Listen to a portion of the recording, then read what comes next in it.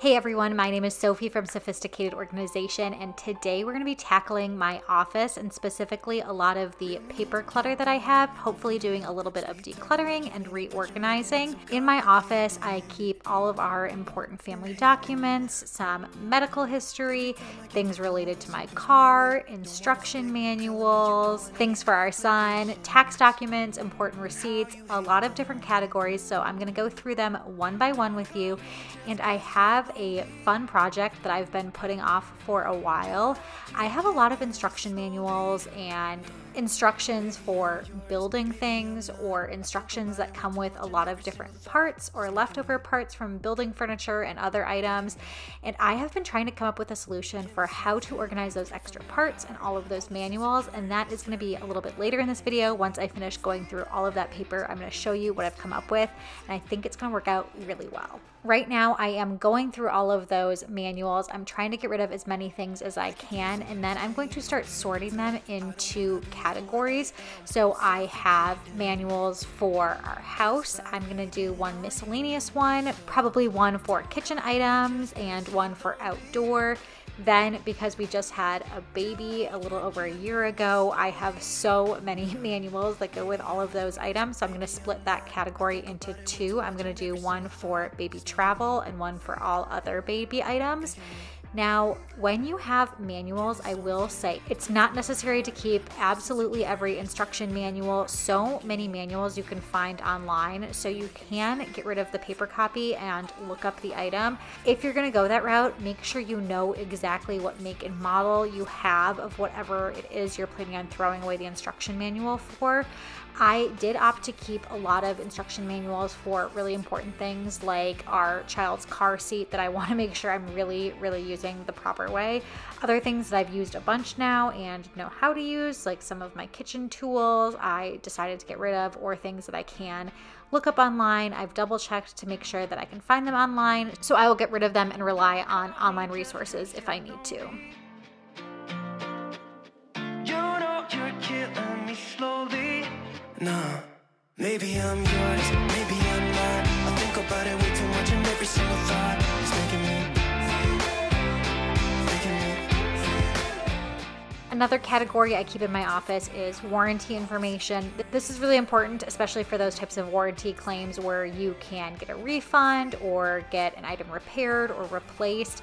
I have a lot of those in there, and it has the contact information. There are also some of those half sheets of paper that you tear off when you register a product, and it's not necessarily for any sort of refund, but it's typically for if there's a product recall. Again, with having a baby, that one's really important. If there's a product recall, I want to get notified, and I want to keep track of the exact make and model of every item that I have. So I am holding on to a lot of those, but as I'm going through these files, I like to do this on an annual basis just to check in and make sure I haven't gotten rid of anything, because I do decluttering so often. If I declutter an item, then I want to make sure I get rid of any warranty information, instruction manuals, or any other paper documents that go along with it. You wonder if I feel the same, the blood's rushing through your veins, and then when I say your name, bet I'm everything you see. Right now, I'm just going through all of my medical documents, so not sharing all of that, but I like to keep things that are important to my medical history. A lot of times, if I'm asked about past surgeries or other things like that, I want to hold on to that paperwork, because I do have a few of those things that are important to hold on to. But other medical conditions that are no longer relevant, or certain doctors that I was seen for, I can get rid of those papers and I will shred those. Usually don't share any secrets. Suddenly you're an open book. When I struggle to find the words. I had some documents that went along with our home. Right now, I just found some other papers that were from law school that I want to hold on to, just a few of them. And I also had a folder where I was holding on to some figure skating tests. If you didn't know, I was a figure skater, a competitive figure skater growing up. I also competed when I was in college and law school, and actually coached skating after that. So I still had some old skating tests that I took not that long ago, and was just reading them over one last time for a little bit of nostalgia before I get rid of them. I had another folder where one of my grandmas keeps sending me a bunch of photos and old camp letters and things like that. Look how funny this photo is of me playing football in middle school. I think it was some sort of a gym unit and I was wearing like the full pads and everything. I don't even know how football works. I am the worst when it comes to sports like that, but apparently at some point I played middle school football for some gym unit. I know paper decluttering can be so overwhelming, especially if you've collected documents for years and years and years. You have multiple family members, you haven't gone through it every year, and you know you probably should have. If you haven't, I would encourage you to really sit down and go category by category. Maybe you can't tackle it all in one day. That's fine. Take it part by part and try and get yourself to a point where it's a little bit more attainable and you can do a quick annual review of all of your documents. It can be really easy to feel like it's just easier to hold on to something just in case.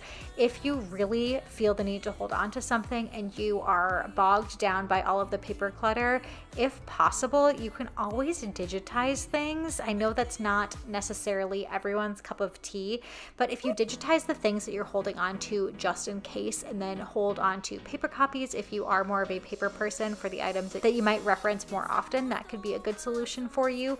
But so many documents that people hold on to, you just truly don't need. No time to be sober, sunshine on my shoulders. I'm alive and I'm breathing, living my best. So now I'm going to update the labels that I have on my files. I'm just trying to figure out what font I used last time so I can match it to the rest of the labels so I don't have to redo all of them because I want them to look as close as possible so it looks nice and neat in my file cabinet. And I also have those 2 file boxes back there. They are currently empty, but I'm going to use one of them to organize stuff for our baby Owen. And if we have any other kids in the future, I think it'll just be kind of the kid box. The other blue-green box has nothing in it right now. I'm just putting it away and I will probably find another use for that later since it's empty. But I think something I want to do in regards to the kid box, I've seen this a lot and it looks like the perfect organizing solution is to get one file box for each child. And I've seen the files organized by like baby, preschool, kindergarten, first grade, second grade, third grade, and one folder for each year of their life. You could keep important medical records in there. You could keep a couple of pieces of artwork in there, but it's basically one folder for each year of their life. Making you a memory, that's really all I need. I'm alive and breathing, living my best life. Love is on my mind and it's making me high. I'm staying in this moment, though it's hard sometimes, but I work it out every once in a while. So now you'll see all of the different file categories I have there in that bottom file drawer is all done. So I'm gonna hop back to my label maker and finish off that kid box.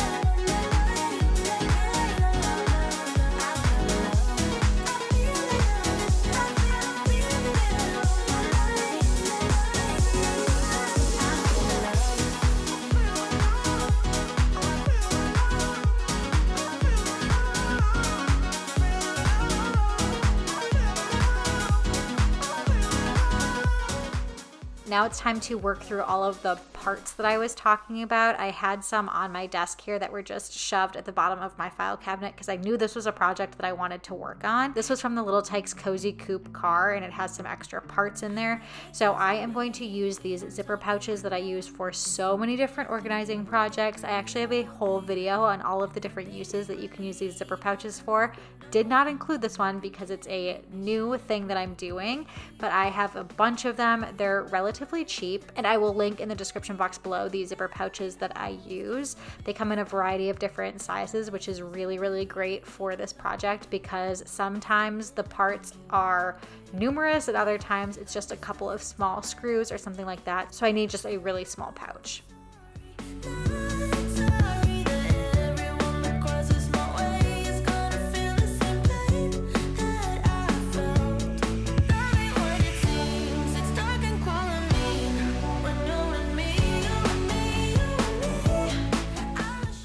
Now I'm making labels for a separate set of folders that I'm going to put with my instruction manuals and my parts. So I got this bin from the Container Store, which is a bin that holds files and it opens up on either end, which I'm really excited about because I was trying to find a solution that will store the paper, but also store bulky parts that don't necessarily fit in files. I was thinking maybe I could put the parts in file folders, but that quickly seemed like an idea that was just not going to work. So all of the manuals that don't have parts are just going into the file folders and labeled in those categories that I mentioned before for home manuals, outdoor, kitchen, miscellaneous, baby travel, and other baby items. And then if there is a manual that has some parts to it, I'm actually going to put that manual in the zipper pouch with it and then label the zipper pouch and put it on the other side of the bin, which I will show you in just a second because we're gonna pop downstairs where I have a whole pile of miscellaneous parts that I've been collecting and my husband's been collecting. So wish me luck that we did an okay job labeling them before and I can identify what they go to and get them organized.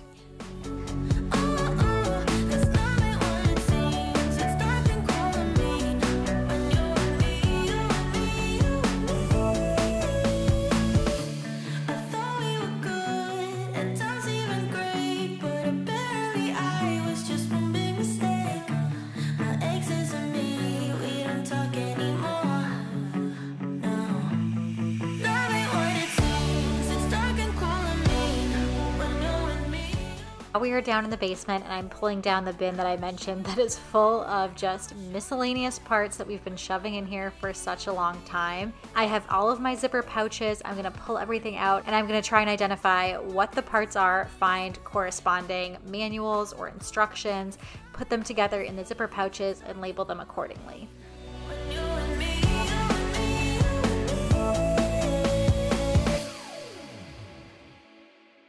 I also want to mention this label maker is new. I used to have an old Brother P-Touch label maker that died on me. It was actually my mom's old one and it lasted for, I don't even know how long. I would say maybe 20 years or so, 15 at least. These Brother P-Touch labels are incredible. Mine, I will link in the description box below if you're interested in it. I did a lot of research on what type of label maker I wanted and I have multiple different types of label makers for different types of projects, but this one is really great for kind of a in the middle. It's not tedious like making vinyl labels using a machine like my Cricut, but it also has a lot of different fonts and size options and different colored tapes that you can put in there. So it is not the simplest of label makers, nor is it the most advanced.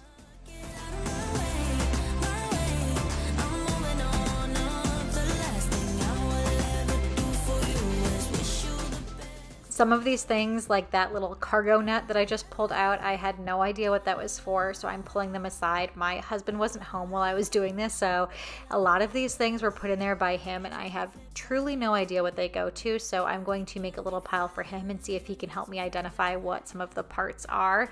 And actually, after I finished filming this video, he did help me find what some of the things were and was able to solve the puzzle, although there were still a couple of items that he had no clue, I had no clue. So whatever system you come up with for keeping extra parts like this, I would encourage you to label everything, even if it's just in a Ziploc and you use a Sharpie on it. It doesn't have to be in these fancy little zippered pouches, although like I said, they are relatively inexpensive. So you can up the look of things and make it look extra organized like this if you want to. But even just doing Ziploc bags and a Sharpie is a great solution, just as long as you label everything.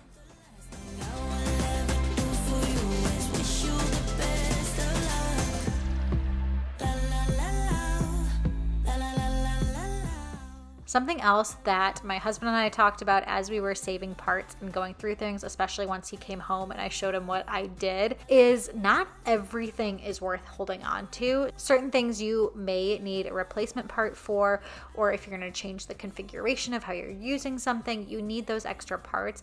But other items, if you've already built the furniture, for example, and it's built the way that you want it to be built, it doesn't need maybe the extra screws that came with it. So you don't need to feel like you have to hold on to everything just because it came with it.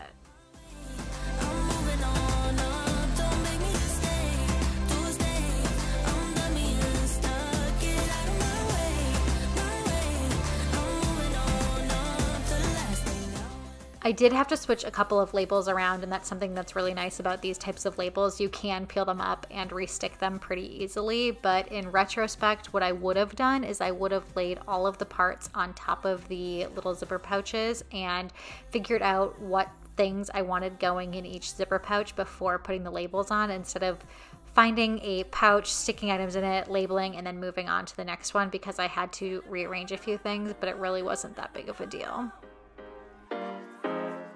Tell him no, no, no, no, no, no, no, no, no. You've been trying to cater to all the needs.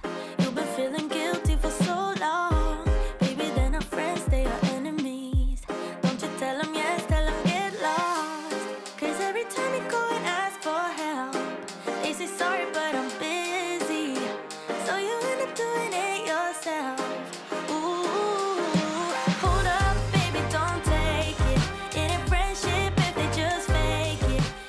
At this point, I was almost done with everything, just checking those last few items. And then I am going to start organizing everything into this bin. You'll see how nice and neat it looks. I'm actually, I think, going to flip things around so the labels are outwards if you open from either side. One side you'll open and you'll have the files with the manuals, and then the other side you will have all of your parts. And it is just the perfect solution. I'm so happy with it. I'm just gonna put a label on the outside and the project is done.